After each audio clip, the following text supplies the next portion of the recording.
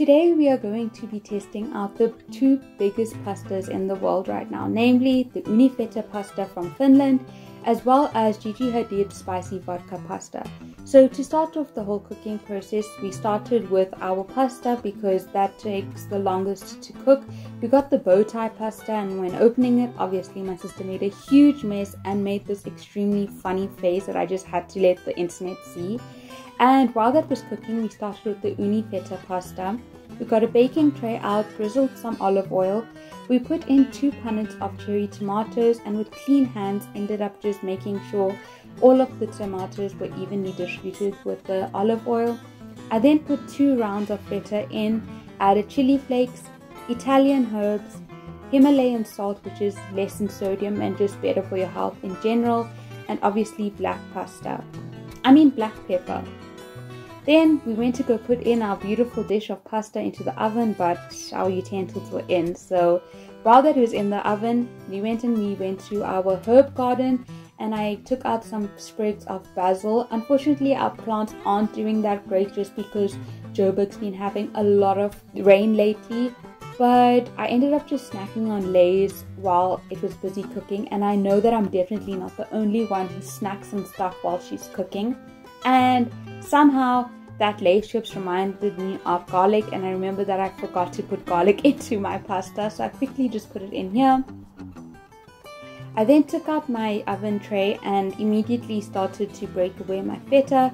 However, I left it in for a little bit longer just to get a crispy top, and it became a little bit harder, so I ended up adding some basil Danish feta from the Mediterranean brand and just putting that in to give it more of a creamy texture, as well as toasting the cherry tomatoes to let out some juice to again make it just a bit more creamy and easier to make into a sauce. I then just added in however much pasta I wanted to make sure that the pasta still isn't dry but that there was enough pasta for everyone, and I just garnished with the fresh basil as well as some of the Danish feta. And it's now like nearly a day later after I made this, and my mouth is still watering from this pasta.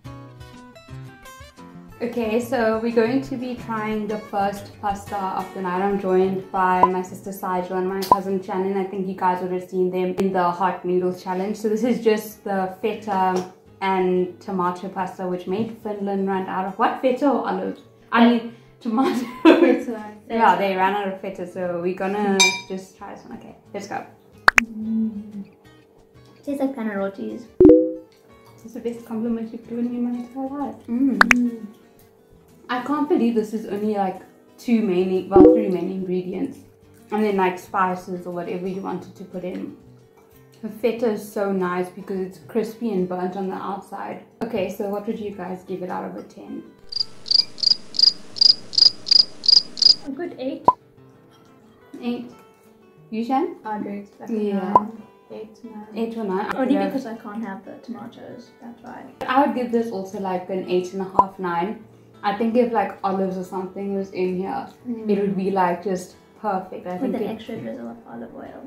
I honestly thought that this was too overrated, if I'm being honest, because like how can 3 or 4 ingredients like make a pasta break the internet? I can understand why. I think people are just bamboozled or whatever the word is, that this is made from like 3 or 4 ingredients. So we'll see you when we are making Gigi Hadid's vodka pasta. Without the vodka. Onto our third pasta for the night. We began by just chopping up shallots and some garlic, and obviously that made my sister cry quite a lot, and so she said, let me put it in your camera. And we just ended up sauteing that for about 4 to 5, maybe even 6 minutes, until both the garlic and the shallots became really brown and caramelized, just to get extra flavor into the oil before putting in 3/4 of a cup of tomato paste and half a can of full cream milk. We then just stirred everything up to give this rich red color, and we added in the Himalayan salt. My sister got cream on her elbow. We put in some black pepper, some paprika, as well as some chili flakes. Obviously you can monitor that how much of spiciness you like. We like it obviously spicy, and we just gave that a good stir before adding in a good amount of pasta to still make the pasta quite saucy, but again, enough for the entire family to eat. It's a bit later now, so my cousin has work in the morning, so she couldn't stay for the second tasting, but my sister made her Gigi Hadid vodka, no vodka pasta. She added a bit more cream and parmesan to hers. I'm not a dairy person, so I didn't add any parmesan and I didn't add any extra cream.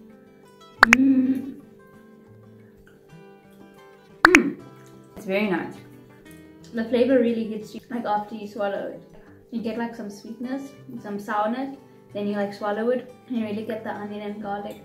And as you know, we doubled the garlic. If Food Network is looking for any presenter, no judge, it should be Sigel.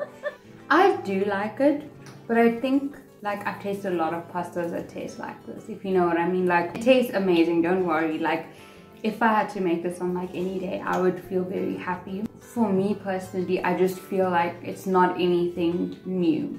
What do you say? I haven't tasted anything like this, but then again, you've been to fancy restaurants than I have. Okay, you're gonna finish chewing and then you're gonna re-say everything that you said, because I heard.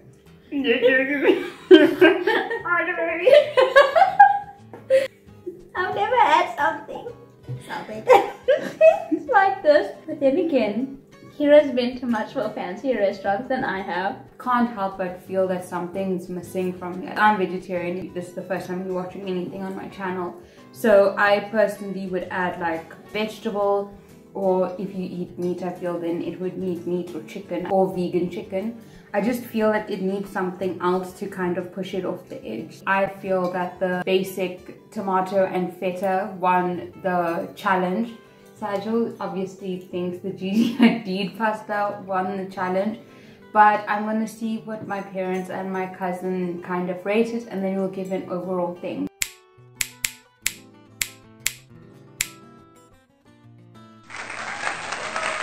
Thank you guys so much for watching and for also just enjoying these cooking videos. Please definitely try out these recipes and let me know how you like them, or even if you did like a face-off between the two pastas. And yeah, I hope that you guys have a lovely week ahead full with lots of love, happiness, light, positivity, and amazing tasty pastas. Love you guys. Bye.